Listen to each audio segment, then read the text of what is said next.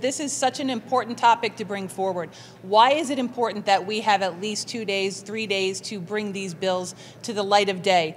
I don't know, I can speak for probably all of my colleagues that my cell phone, my text messages, my emails, my office is blowing up with constituents going, where are we?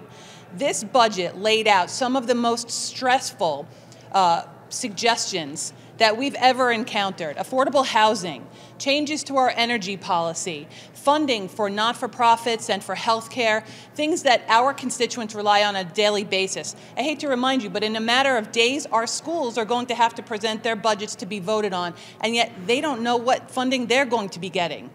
I know even today I heard from Gerwin Healthcare Services, and they said that they were told somewhere in this budget there was supposed to be a 20% increase for Medicaid for them. They're hoping for at least 10%, but now the gossip is 6.5%, which is going to end their care.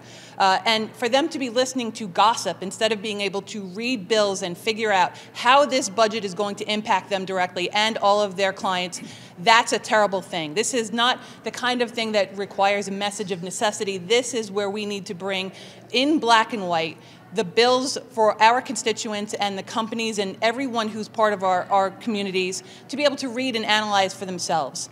Changing suburbs into city skylines, that's a massive change, especially from my district in Long Island. And I have communities reaching out to me on a regular basis, waiting anxiously to find out what is going to happen. Many of them saying, if it happens, I'm moving. That's a big change to our state, and we need to see it, and we need to see it in black and white.